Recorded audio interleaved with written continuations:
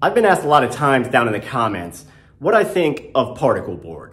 People want to know how bad it really is, or if it can ever act as a substitute for other types of sheet lumber. I've done several other videos on other sheet good products, including plywood, MDF, and even OSB. But I figured it was finally time to tackle their more notorious cousin. So today I'm giving a quick rundown on how Particleboard is made, what you can expect of its general quality, and even how you might use it. And that's coming up next on the Honest Carpenter Show.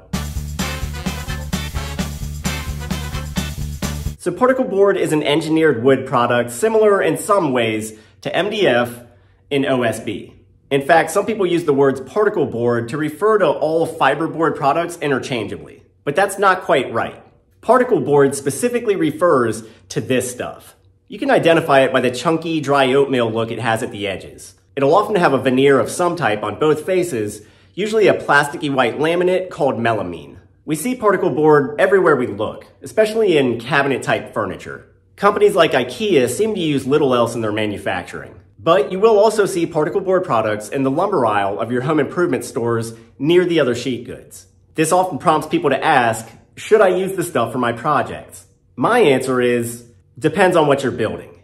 Particleboard is similar to MDF, but in many ways it's completely inferior. Both products are typically made of wood fibers mixed with glue and resins and pressed into sheets. But MDF has a much higher density of wood fibers, as you can see by the tighter grain appearance at the edge. In fact, MDF stands for medium density fiberboard, whereas Particleboard is known as an LDF, low density fiberboard. Both products contain about 10% resin or glue, but the larger, more separated fibers of Particleboard just don't have the strength and adhesion of MDF fibers. There aren't as many contact points for the resin binders. The overall result is that Particleboard is basically a weaker version of MDF.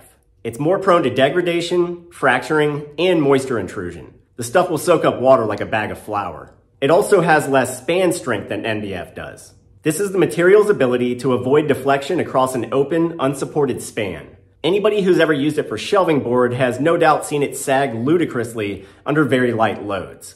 Also, Particleboard is very weak at the edge. I've mentioned before that MDF edges don't hold fasteners well because there's no solid wood in there. But Particleboard is even worse. If you put a screw into the edge, it might hold briefly, but any movement or overdriving will cause it to ream out the pulpy fibers. You get no fastening power this way, and it severely limits how you can build with it. So why do so many large furniture companies use it? As I've said with other products, because it's cheap. And in the huge quantities at which factories purchase it, Particleboard is substantially cheaper than ply products or even MDF. They overcome the material weaknesses by using proprietary fasteners that lock the boards together with a bit more compression. And in some cases, they use dowels and glue, which really hold about as well as screws. This lets them design and produce cheap, flat-pack products that can be easily assembled by homeowners with limited tools and experience. And one unseen advantage of Particleboard is that it actually has more surface density than wood or plywood. If you look at the edge, you'll see that it's actually layered. The core fill is a bit looser with more visible air gaps. But near the surfaces, the wood fiber is quite compact. This makes it more impact resistant than most solid wood products. So while the edges are weak and frangible, the broad faces are actually fairly durable even when they're not veneered. And weight-wise, it's slightly lighter than MDF because it has less fiber overall and sometimes comes in slightly thinner dimensions. So when people ask if Particleboard has any usable purpose for DIYers, I'd say yes. The most important is that, number one, it actually makes an excellent work surface. Melamine Particleboard, if properly supported, is crazy flat and smooth. This makes it a perfect choice for craft tables where you need a glossy, low-friction surface. You can also clean it easily with mild detergents because of the laminate veneer. So it's kind of a hobbyist dream come true. It's actually really hard to get such a sleek, durable finish on other sheet good products. It usually requires careful veneering or finishing the surface with multiple spray coats, which is not fun or easy. For this reason, Particleboard is also used as a substrate for a lot of countertops. You see this in residential kitchens everywhere. Shaping or making such countertops is difficult without industrial grade tools. So making them's not a real DIY application,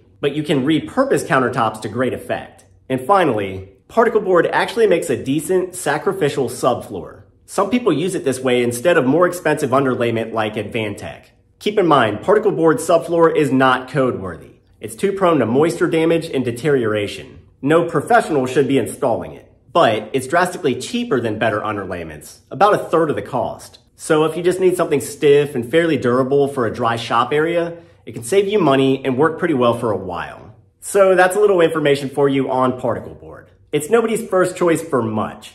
Plywood is far stronger, and MDF is denser, looks better, and routes cleaner. But Particleboard is cheap, and it does have a couple applications where it shines. Let me know what you thought of the video down in the comments, and please consider subscribing and hitting that bell button to turn on notifications. That way you'll know the moment we post something. I'm Ethan James with the Honest Carpenter. I'll see you next time.